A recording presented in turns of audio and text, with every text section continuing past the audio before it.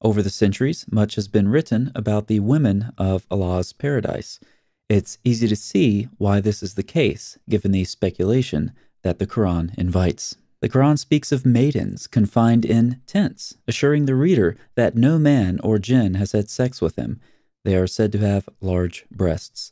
And in case you missed it the first time, yes, they are virgins. As I mentioned, there's been much speculation by Muslim scholars over the centuries about these women of paradise. The Encyclopedia of Islam lists some such speculation. They come in 4 colors. Their skin is transparent, and on the breast of each are inscribed 2 names, the name of Allah and the name of her husband. Bukhari transmits a report from Muhammad, which gives us a little more detail on their delicate skin. The Prophet said that the marrow of the bones of their legs will be seen through the bones and flesh. For us moderns, this see-through description certainly brings to mind the image of an X-ray, which certainly lessens the appeal of the description of these heavenly virgins. Muhammad elaborates further. The Messenger of Allah said, "There is none whom Allah will admit to paradise, but Allah will marry him to 72 wives, 2 from Houris and 70 from his inheritance, from the people of hell, all of whom will have desirable front passages, and he will have a male member that never becomes flaccid." Elaborating even more on this theme, Muhammad said, "The believer shall be given in paradise such and such strength and intercourse."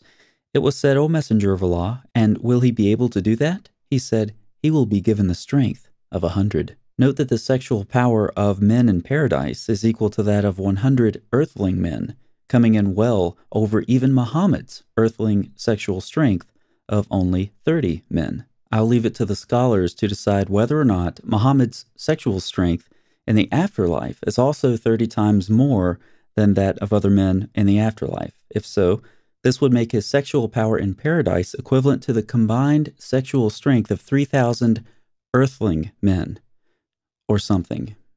Yay. Additionally, as we know from Muhammad, women are the majority in hell, but in a curious plot twist, women are also apparently the majority in heaven, since each believing man gets a lot of women, from 2 to a few hundred to several thousand, depending on the source, which is why men need a lot of sexual power in paradise. Women are the majority in Islamic hell and Islamic heaven, though one wonders which one is worse for them.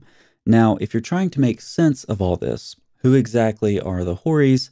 Where do they come from? How do they integrate with the earthling women in paradise, and so forth?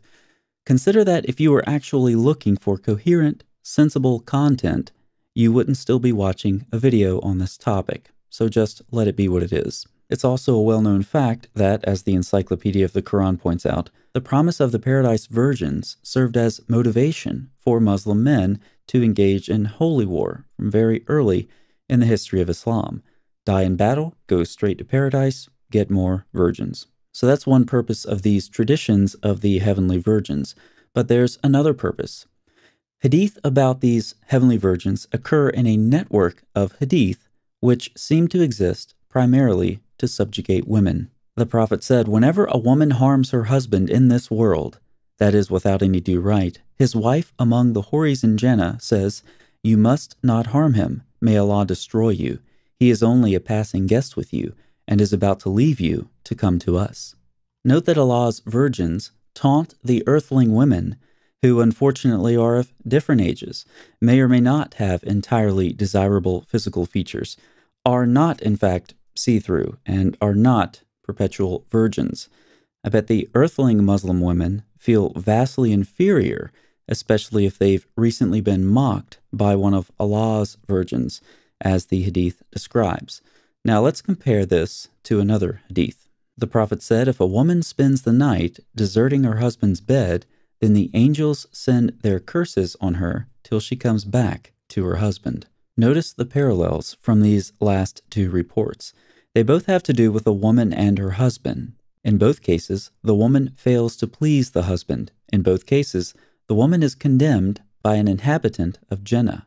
And in both cases, the condemnation comes in the form of a curse. The women of earth are temporary fixtures for their husbands. They are simply Allah's prototypes. He'll do better in the next life. He promised. And so all of this keeps earthly women in line, lest curses be hailed down upon their inferior selves, and also keeps men lusting after Allah's paradise. Let's end with some questions. Why is it that a book supposedly from God describes an afterlife that appears customized for the sexual satisfaction of men? Why did the Prophet of Islam further describe these women and the pleasures of paradise so obscenely? Why did he use the virgins of paradise, along with the angels, to threaten women in this life?